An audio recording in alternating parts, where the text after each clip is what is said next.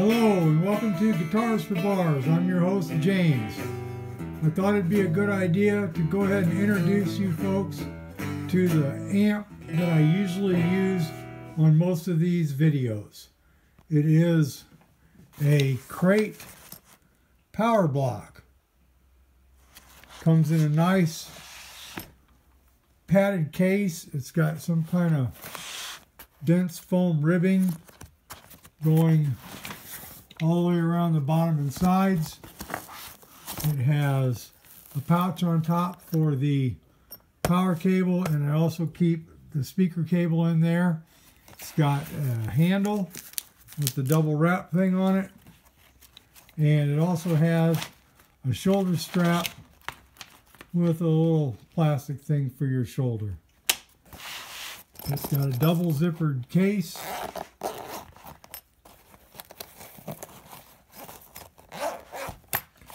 And it fits snugly in the case. It takes two hands to get it out. We've got some company for the rest of this video. Okay, so here it is. The Crate Power Block. The front has an input and the gain, the high, mid, low, level, and the headphones jack. I love the simplicity of this. I use this on the videos. I use this at practice and for some gigs. It depends on where I'm playing. If it's a very small bar and I don't have a lot of room, then this is what's going to go with me. The simplicity of the front makes it real handy in a bar situation with low light. You've only got 5 knobs to deal with. And it's really quick and easy to dial in the tone that you want. It is solid state. Turn it around. Go over the back panel. Hold on a second. Prop it up. As you can see, also the casing is aluminum. It goes all the way around. So there's no plastic except for the front. I think the front's plastic. I don't know. It's probably metal. Yeah, I don't know. And then the back is metal. So it's good and solid, rugged case, easy to handle, lightweight. I mean, I don't know that there's any amps out there any lighter other than the ones that are actually pedals that are amps. Okay, it also comes with a manual bridge switch. Let's see, where's that at? It's right here. A little switch. Means if it's in, it's mono. If it's out, it's stereo.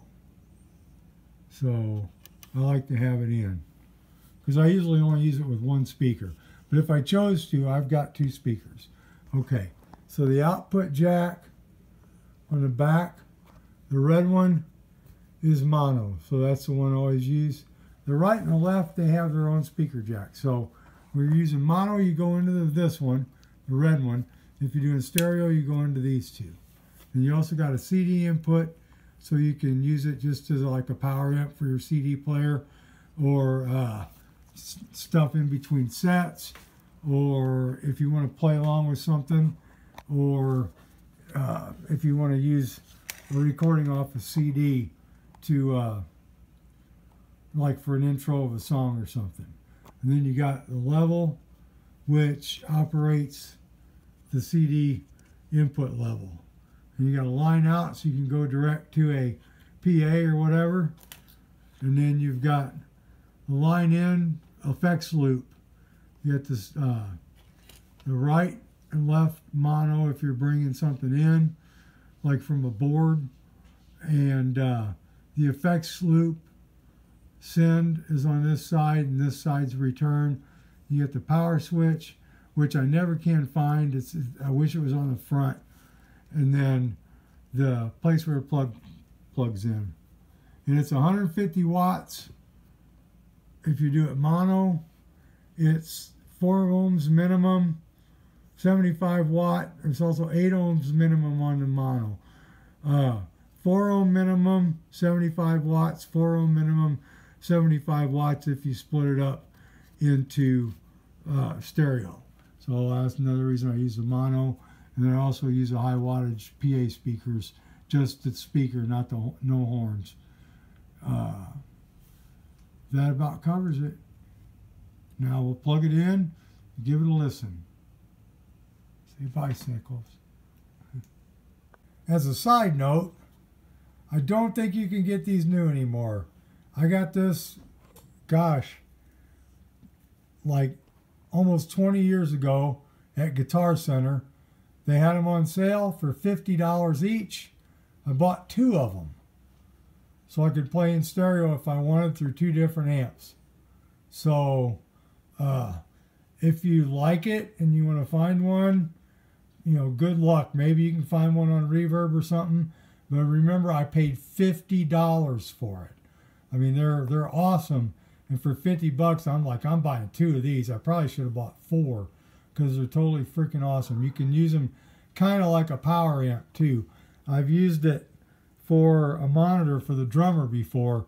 They just, you know, plug or the line from the PA into the input. I guess you could use the line ends also, and just, you know, ran it as a monitor. And then it was kind of cool because, you know, if you got the gain turned down, you know, it's not going to distort.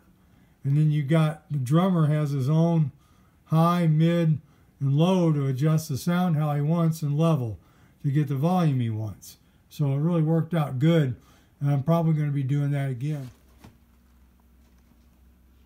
The guitar I'm going to use in this demo is the one I use most of the time at practice. I haven't taken it to any gigs yet except for one party. I'll probably use it for some because I like it. It is a Gary Bennett design Torino. The S is for Samick. It's made by Samick. I'm sure some of you guys know who that is. They make guitars for a lot of other people, and I think it's in Indonesia. And here's the guitar. It's an SG style set neck. And I've had a couple Gibsons, and I actually like this one better. The neck is a little wider and a little thinner than a Gibson. It's got a Seymour Duncan Invader in the bridge position. And then the neck position, I've got a Seymour Duncan Distortion, which is actually the bridge version of it. I like a hot pickup in the neck because I don't use it for rhythm, I use it for leads, and it's got to compete with that Invader. So that combination is a pretty good combination. It's one of my favorites. My pedals for this video are just going to be distortion pedals and my tuner. The DS1 is not my favorite pedal. I use it because right now I haven't found anything that works better for what I use it for, which is mostly the classic rock stuff. You can see there where I got my knob set, and then the metal zone, the level is like what, 1:30, 2 o'clock. The high is at about 11. The low is closer to 12 o'clock. And right now I've got both mids, the high mid and the low mid, set at about the same. A lot of times I'll have the bass one farther over. And then the distortion right now, I've actually got it set kind of low because that thing actually has a heck of a lot of distortion to it. I know it's a much hated pedal in the YouTube world, but it's one of my favorites. I use it almost all the time, at least anything that's got a metal sound to it. Although I've got another pedal that costs 10% of what these cost that I'll introduce you to in a future video. That pedal I was telling you about is the Danelectro Fab Metal pedal. It has a plastic casing. That's the only thing bad about it. When I got it, it was about the same time that Guitar Center had the crates on sale, because they were closing them out. That was the last of them. These were brand new. These and all the other Danelectro Fab pedals at the time were $15. Metal Zone, when I got that years before, was $150. This is $15. Sounds almost just like it. I'll put these pedals to test in a future video, but I just want to let you know this is the one I use when I'm playing decent bars where I don't have to worry about somebody coming up and stepping on them or spilling beer or some crap like that on them. And if I got to play a bar where all they got is a bare floor or outside in the grass, then I use the Danelectro. I bought 2 of these because they're only 15 bucks a piece. So I probably should have bought 20 of them. I then started selling them now because they're probably worth a fortune now, the way silly old pedals are. And then I also have this. I don't usually use it, but when I do need an overdrive, I use the DoD Overdrive Preamp 250. And this is a reissue. It's not one of the current ones. It's a 10 or 15 years old. And I bought 2 of these too. And this, not so much because of the way they sound, but it's kind of got a sentimental value. My best friend in high school passed away of leukemia. And when we used to jam together, because he's the one that got me into playing electric guitar, really, I had given up for years. I took lessons when I was a little kid on acoustic, but it was a crappy guitar. And well, anyway, he had one of these and he used it all the time with a Vox amp.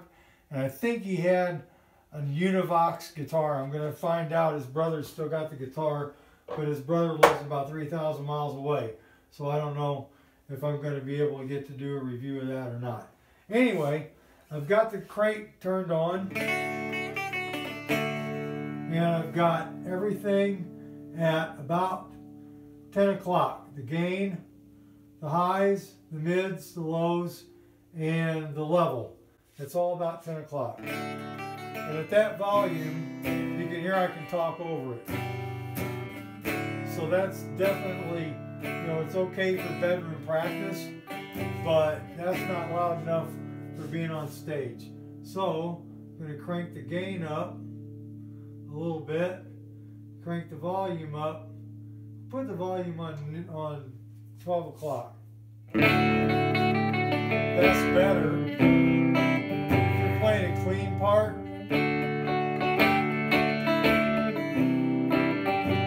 that's plenty good. If you're playing in a bar, if you don't got a super loud drummer and he's not beating the hell out of the drums,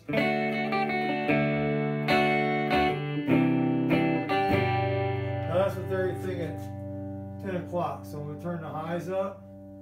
It's probably going to get a little crispy. Okay,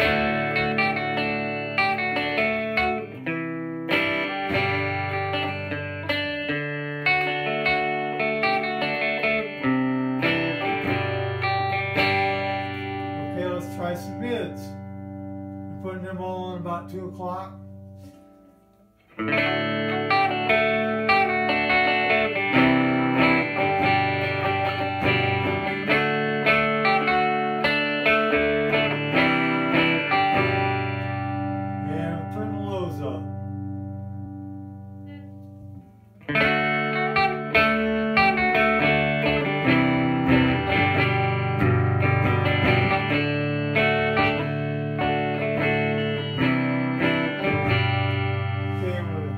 That's on the distortion on the neck pickup.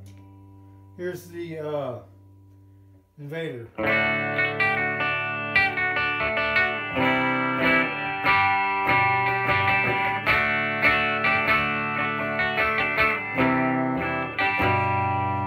I'm going to turn the mids down because I usually don't use a lot of mids.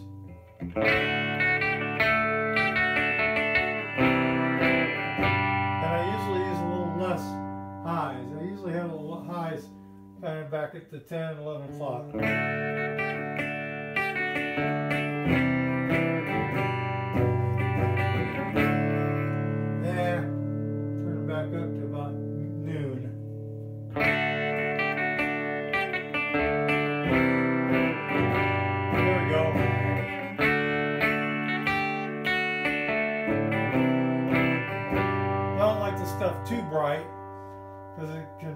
you know, kind of hurt your ears.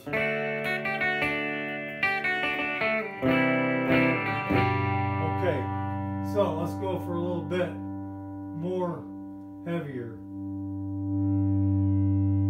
That's at about 2 o'clock on the gain.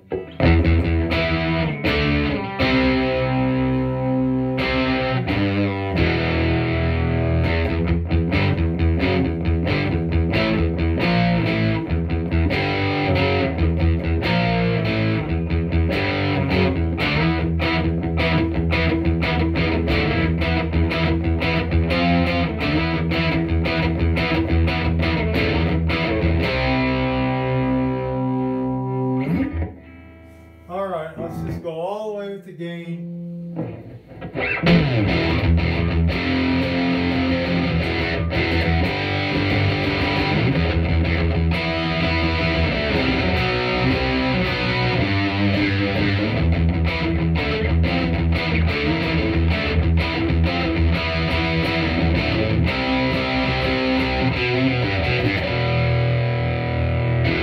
Okay, obviously, if you do that, you're not going to have any cleans.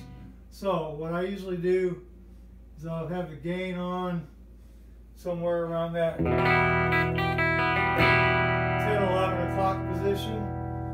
And then I use either the Boss Distortion DS1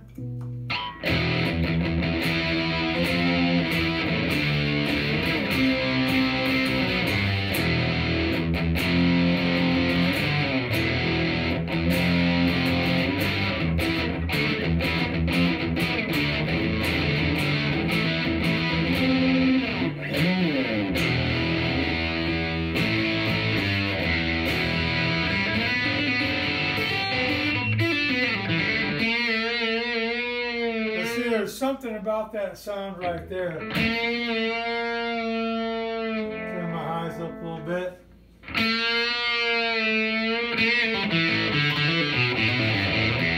It's like it's compressed or something. I'm not a big fan of that. Now the Metal Zone.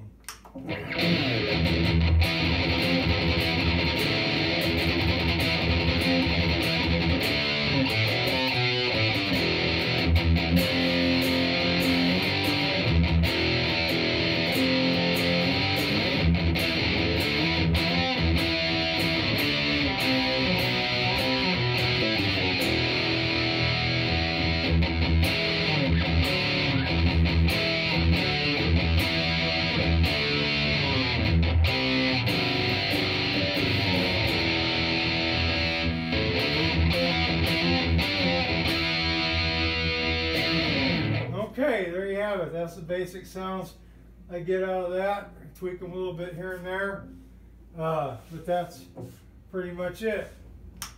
So we'll be doing another video pretty soon on just the distortions, and I've got some other pedals to demonstrate that I use, and we're going to take a closer look at the speaker that's in this cabinet, because I'm going to pull it out and put it in a different cabinet. All right, thanks for watching. Please hit like and subscribe, and I'll see you again soon. Thanks.